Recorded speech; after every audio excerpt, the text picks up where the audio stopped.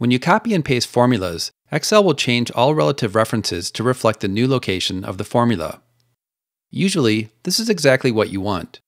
However, there are times when you'll want to copy a formula exactly so that cell references don't change. Let's take a look at a few ways to do that. First, let's take a look at the problem. Here's a simple spreadsheet that captures hours worked in a week and displays a total. The total is calculated using the sum function on all cells above.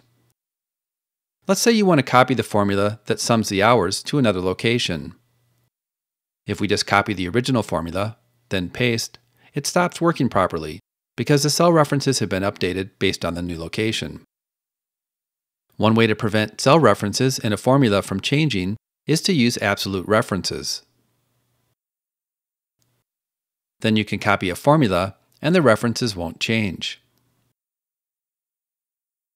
But making cell references absolute, just so you can copy a formula, doesn't make a lot of sense. So let's undo that. The standard way to copy a formula exactly is to copy the formula as text and then paste. To do this, first put the cell in edit mode. Next, select the entire formula and copy it to the clipboard. Use Escape to get out of edit mode. Now if we move to another location on the worksheet and paste, we'll get an exact copy of the original formula. Note that the cell references have not changed. Another way to make an exact copy of a formula is to use the keyboard shortcut Ctrl''. Just select the cell below the formula and press the Control key with the single quote or apostrophe key. Note that this only works when you are copying a formula to the cell directly below. Sometimes you don't want to copy a formula, but you want to move it to a new location. A simple way to do this is to use Cut and Paste instead of Copy and Paste. Cutting to the clipboard keeps all cell references intact and unchanged. You can also use drag and drop.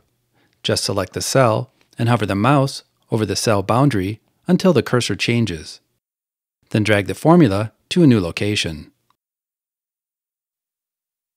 Notice that both cut and paste and drag and drop will also bring formatting from the source cell to the destination. When you want to keep formatting at the new location, copying the formula as text, as we saw in the first example, is a better approach.